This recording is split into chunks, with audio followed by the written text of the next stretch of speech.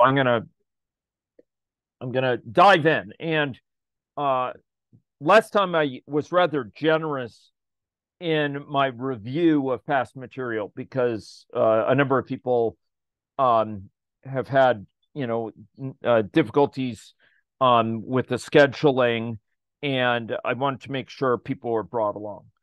Today, I'm going to be cutting to the chase much sooner, but I think everyone is aware of the general framework we have now, where we have schemas, a couple levels of schema, which inherit, from the graph schema for this LV Lotka-Volterra schema, which is used to characterize wolves and sheep, and the location of each, and the energy of wolves and sheep, as well as sort of an indicator of how much time is required for a given patch of ground, a given vertex, to have grass at sufficient levels to sustain a sheep. And we have directions, and we use attribute types, and past sessions have gone over this, and I think people are comfortable with the idea. The countdown and the energy are all ints, and the directions are symbols, right? And this is a map of the schema, and we're going to come back to this, actually. This is a presentation of the schema, a Hasse diagram, which illustrates the objects as these ovals, and the morphisms between them as these arrows. And these are used to illustrate the attributes, right? And last time we discussed the database representation of this, which should be a familiar one, and made use of both foreign key tables, where we had outgoing morphisms from one object to another, and some columns with foreign keys, and then some in which the attributes were directly embedded, like these ones here for the north, south, east, west directions. Okay, so this is familiar, and in past sessions, we've seen how we can make use of data migration functors to accomplish an economy of specification, specifying the logic, for example, for sheep, and then converting it to logic for wolf, corresponding logic, mutatis mutandis, just adapting the inessentials for wolves. And then we also saw how we could use data migration functors to specify this logic at the level of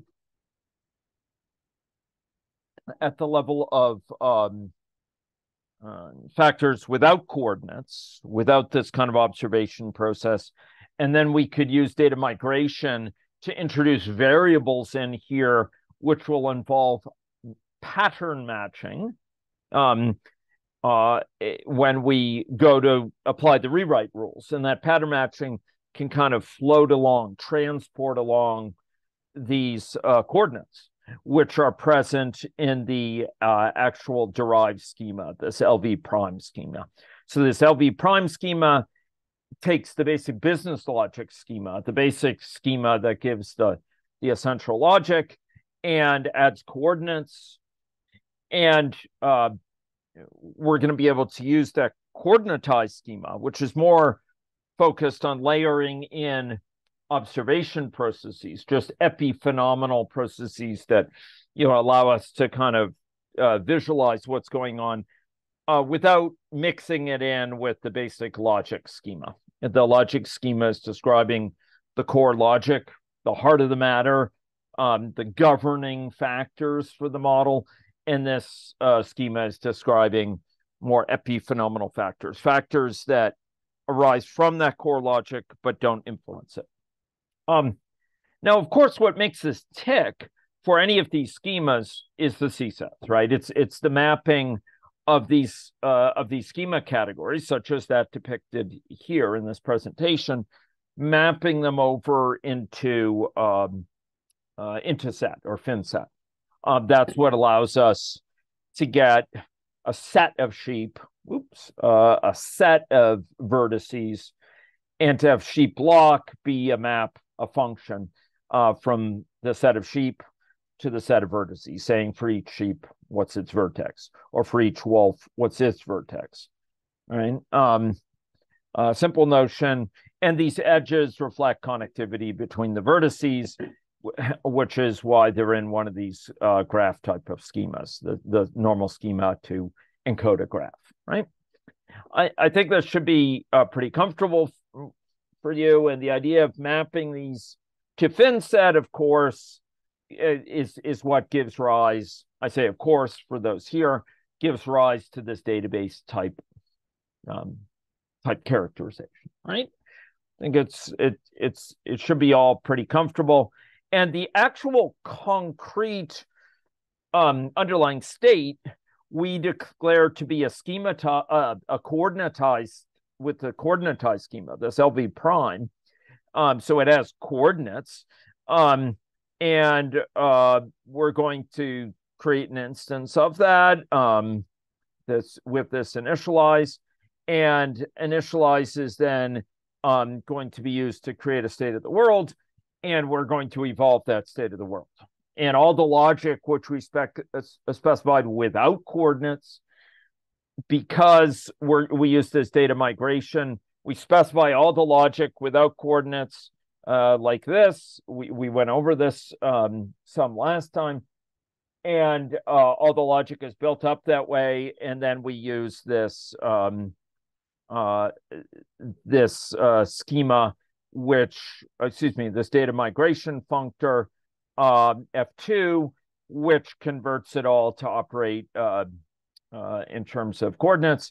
And we have, for various rewrite rules here, these sort of things that we've been dealing with, these sort of rewrite rules. We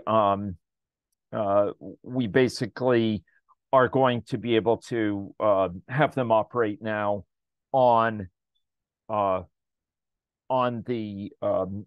coordinatized version of it, on these ones with coordinates. And we saw these rules, right? With the rules, we're making use of, of, that's not what I want, of a rewrite rule of this form, LIR. So we have some invariant portion. We have a left portion that specifies a pattern to be matched, a right portion which specifies if we match this pattern, what do we replace it by? And we're finding that match within some current state of the world, X sub I. And by rewriting it, when we do find it, if we find it, we rewrite it with that replacement pattern into a new state of the world. So L represents the pattern that we're trying to find. XI is some context under which we try to apply that pattern, and we replace it by another pattern in some context, and it updates that context. So that's the idea behind these rewrite rules. And you'll recall that for each such rewrite rule, we basically specify an L, an I, and an R. I is the part that's invariant, kept invariant. It's in L, and it's also in R. So this is a monomorphism, and as it turns out, this is a monomorphism as well. In this case, it doesn't have to be. But anything that's an L, not an I, gets deleted. Because it's not in the part held invariant. Anything that's an R and not an I gets created, right? That's kind of the shorthand for it. And so when we specify these, we specify an L, and then often we will explicitly specify an I and an R. Sometimes we have a particularly simple case. So I'll show you one with an I and an R, like this one, the sheep forward. So we have an L component, we have an I component, right? And then we have an R component. So the L says basically, okay, we're matching a sheep. It's at the beginning of an edge. It's at the source vertex of some edge, which is in the direction of that sheep. And the I is just the edge here. That's the thing which is maintained invariant. And the sheep and the R basically says, hey, we're going to now move the sheep over there. And the sheep's location is going to be at the other end of that edge, the target of that edge, that vertex now, instead of the source vertex of the edge, be at the target of that edge. And the direction is the direction for this edge at which we're now located, going out from here, or from which we've come over, is the direction of the sheep, right? So here we have L, I, and R. And last time we talked some about application conditions, which can either be negative application conditions, conditions under which, for example, the sheep is too exhausted to move, and we say, do not apply this rule in that case.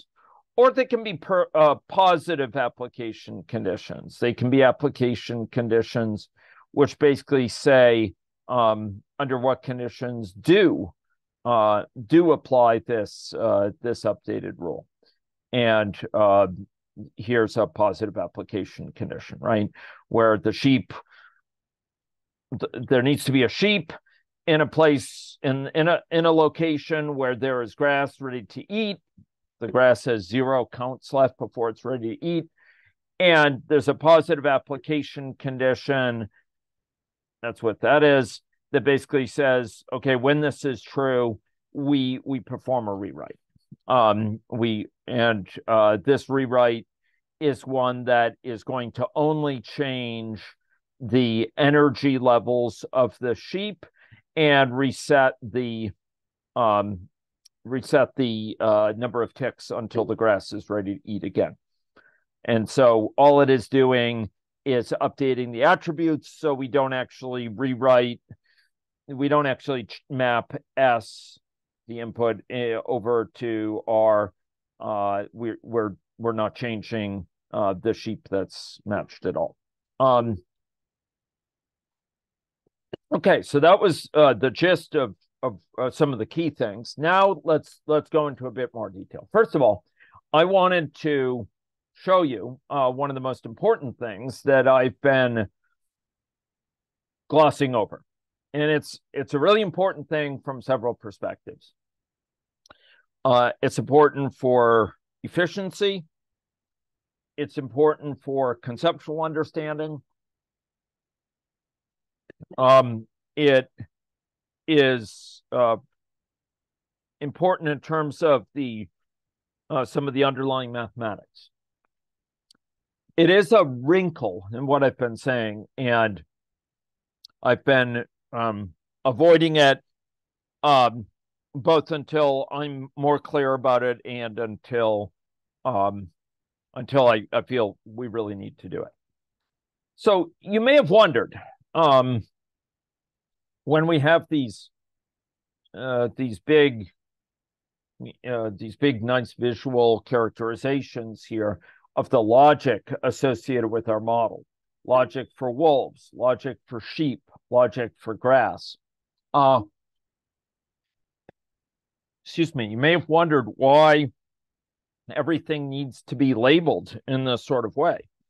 After all, if we're just matching in kind of this type of way with these LIR, etc., I may even have a picture of it here somewhere.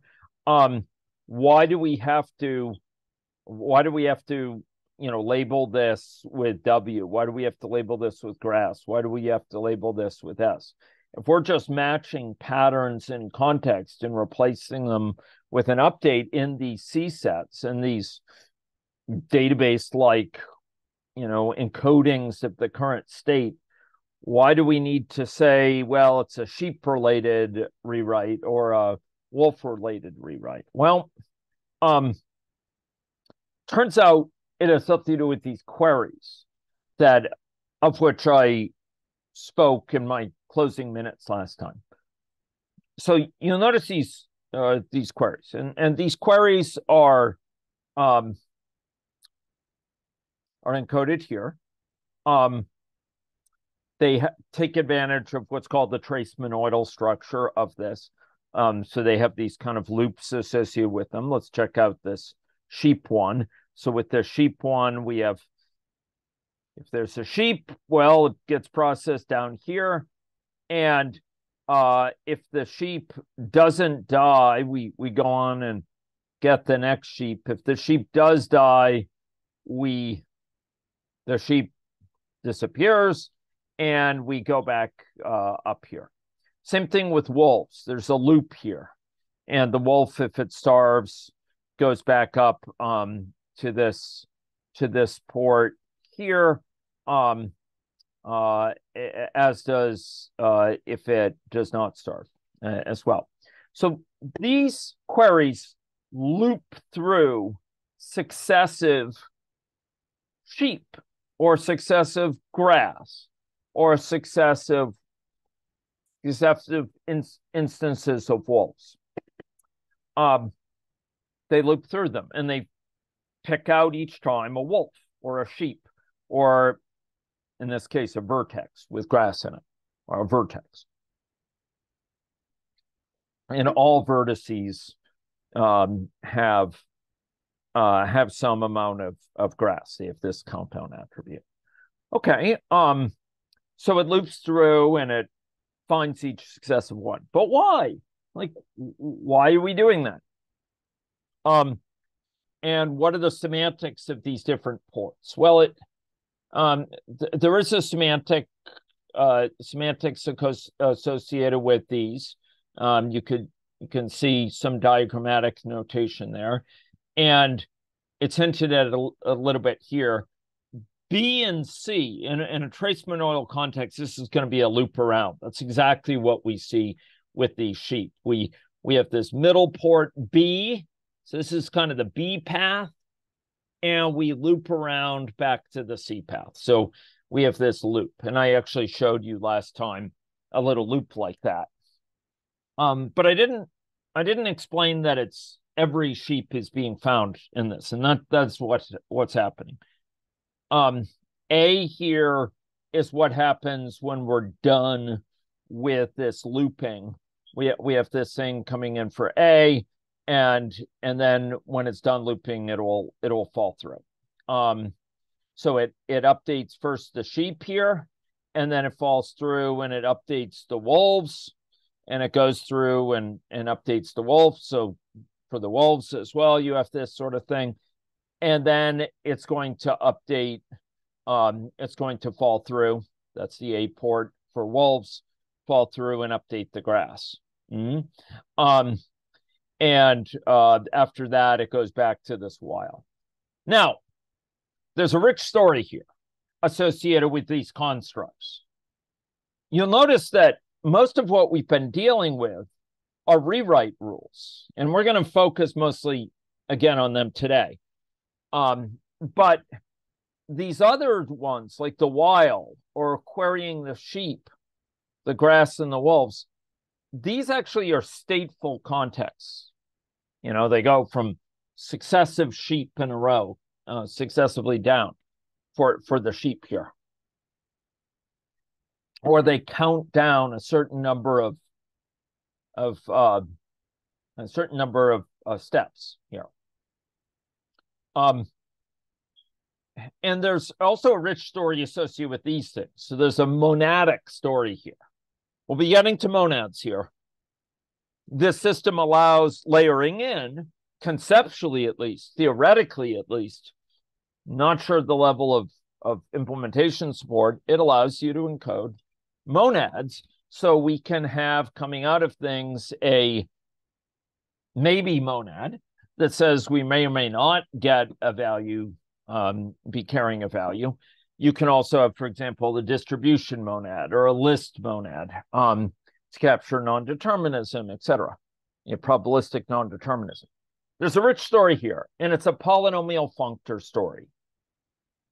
Polynomial functors are written all over these things, and they're related to the Mealy machines that you've seen in the polynomial functors lectures. And we'll come to that. We'll come back home to polynomial functors. But first, let's finish the story with these rewrite rules. Because these things traveling down here, these wolves traveling down this, or the vertices traveling down this, or grass, or the sheep, they're not just traveling down it to say this is sheep-related stuff. They're traveling down it to accomplish something. We're saying, hey, go focus on this wolf, or go focus on this sheep. So it's this sheep eating or not, depending whether the grass is ripe at where it is. It's this sheep that either turns left, turns right, or move forward. Okay.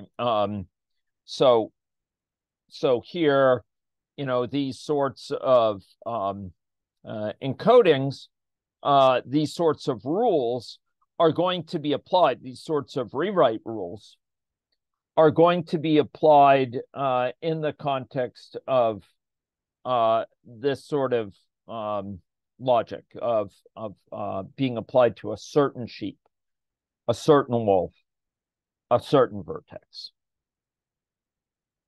Now, how does that happen?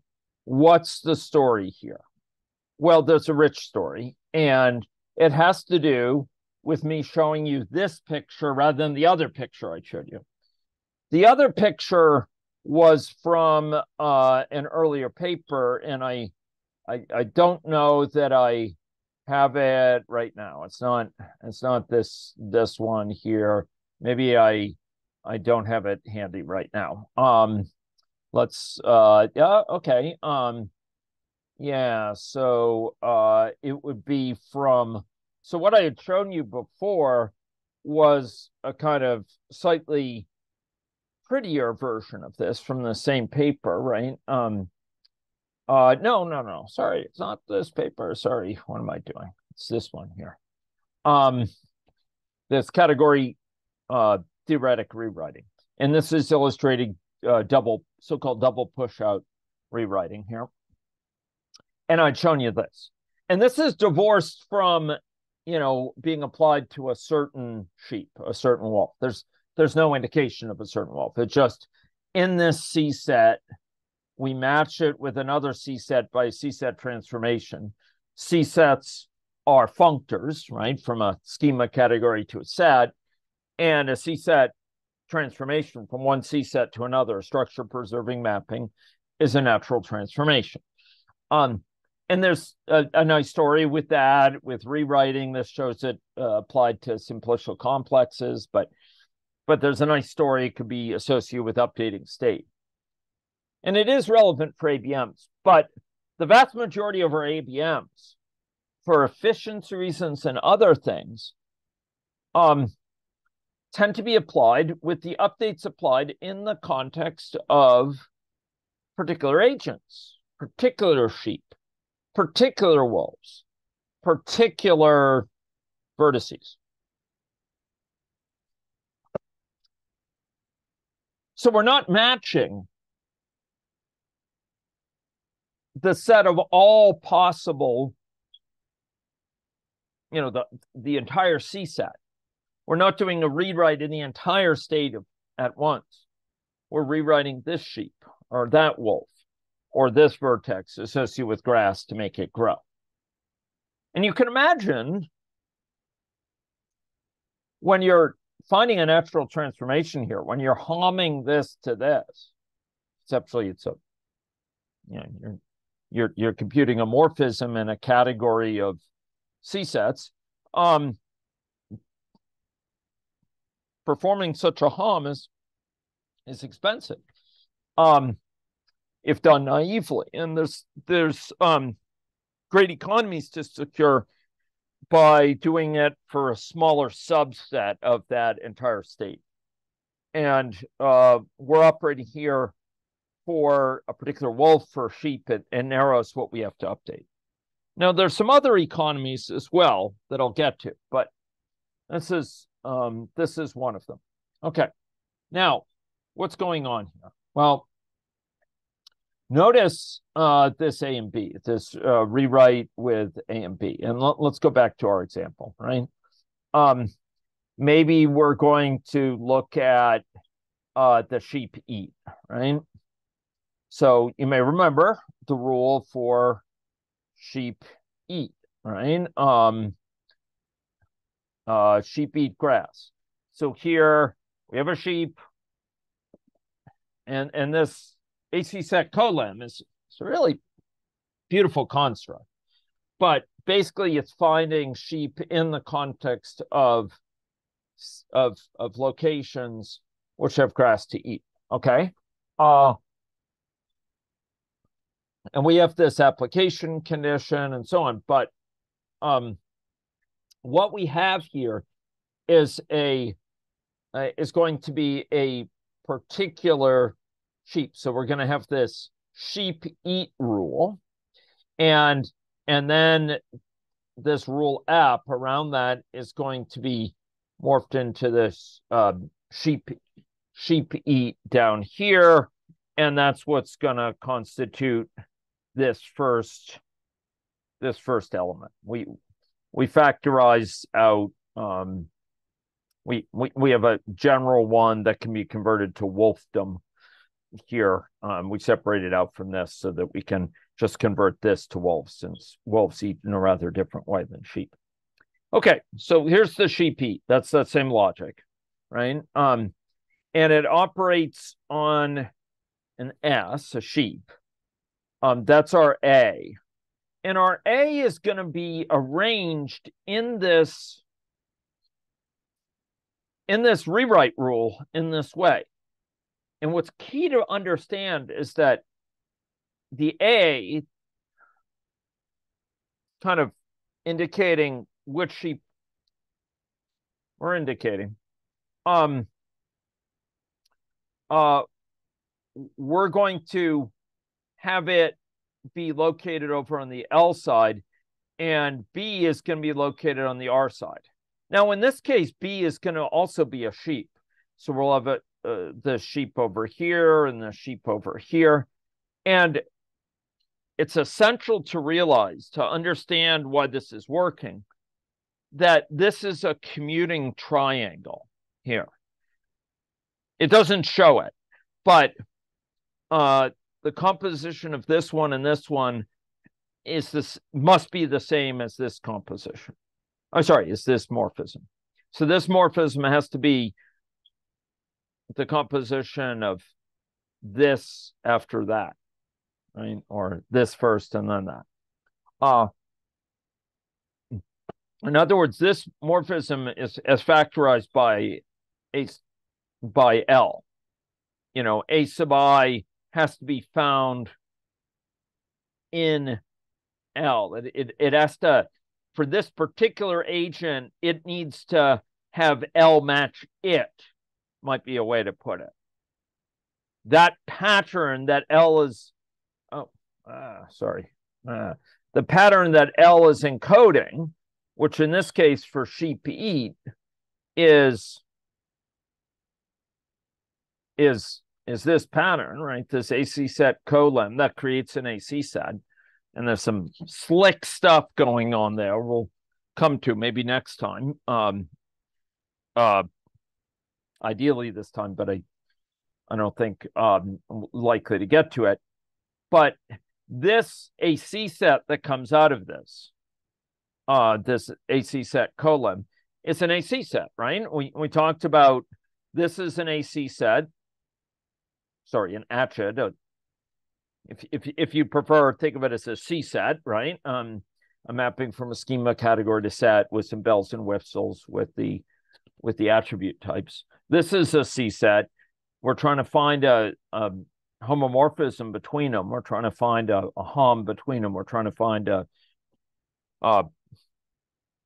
structure preserving mapping between them. Trying to use different words that may make different people comfortable. We're trying to find this pattern in this state of the model. But what we're doing is we're specifically requiring that this pattern apply to our A sub I, our particular sheep be matched by that pattern.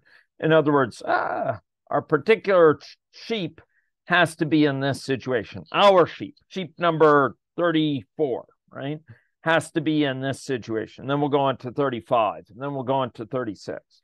It's only if our sheep is in this, is matched by this pattern, there'll be a homomorphism there, and there'll be a homomorphism finding it here, and the composite is this. So where our sheep is in the general state is where this pattern matches in the entire state, and we could factorize this through L, because this pattern is characterizing this pattern in A sub I. If that pattern is characterizing our particular sheep over which we're looping, then by goodness, we're going to replace it with this. And in this case, our sheep is going to be, it's going to be the same sheep here that it's going to apply here. Our sheep is the one whose state is being updated. You know, when we update the state, it's our sheep is part of that sheet's update is part of that update of the state. So these components lead it to sort of scope the update to the appropriate agent, right? To, on the one hand, the sheep. We apply those rules we've seen. You know, turning left, turning right, moving forward, reproduce, starve to the sheep. Now, let's suppose sheep E doesn't match, right? Let's suppose that we have this sheep E thing, and this application condition, this positive application condition, this condition under which it fires, this guy here, is not true for our particular sheep 34 right now that we've looped over. If it doesn't pass, then we go out via this path here. Excuse me, we go out via this one. Otherwise, we go out via this one. So this is the one if it fails, and this is the one if it succeeds. Okay, so we, if it does match, we go out here. We've got a B coming out of it, which in this case is just a sheep as well. Otherwise, we go out A. And so, you know, our sheep 34 may not eat because it's not in the position where L matches, and that's fine. It just falls through in this case, right? And then similarly, you know, we may go this way or this way or this way probabilistically, and there's a logical rule for that we talked about a bit last time, right? 1 out of 4 chance, it'll go left. 1 out of 4 chance, or 2 out of 4 chance, it'll go straight, and 1 out of 4 chance, it'll turn right. Okay. So our particular sheep is flowing down through here. And whenever we have a rewrite rule for sheep eat, for turn left, for turn right, for move forward, for reproduce, for starve, you know, these are based on rewrite rules. And sometimes those rewrite rules apply. Sometimes they don't apply, and will come out of different ports at the end of each of these, depending on that. But then at the end, we'll go back and go on to another sheep. And the same thing with waltz, right? And the same thing with grass. Okay, so we have this focus, and it's more than just this is a sheepish thing. It's more like, for this sheep, do this. Now, there's more depth to it. First of all, these query sheep are coming from this thing. This sheep is this whole thingamabob, this whole this whole thing. Wolf is this one here, and the grass is this rule that we saw right here, where the grass increments. The beauty of it is these are just morphisms composed together. This is, particularly simple. This grass ink, wherever it is just a particularly simple one, but otherwise we've just composed these together, right? These are morphisms. These are AC sets and morphisms, but between AC sets. But here what we have is this kind of logical components. Now, again, there's a bigger story here. This turn, for example, this kind of flipping the coins here, right? And this maybe associated with whether or not they move. These are associated with, associated with reproduction. I believe these are also based on polynomial functors and this idea of kind of a lottery, with which some of you are familiar. So this is, again, polynomial functor constructs, and you notice they're colored kind of differently because of this. So we have this iteration going on that has these foci and that zero in on particular agents and update things in the context of those agents are performing these sort of matches. And we have this sort of failure that can occur, fail here, if we have certain types of unusual conditions applying. And I think here it's associated with, like, if there's no agents whatsoever to loop over or something like that. Not that just there's no agents left, that's fine. But I think if there's no agents whatsoever to loop over. Okay, now, so here we have rewriting that is scoped, right?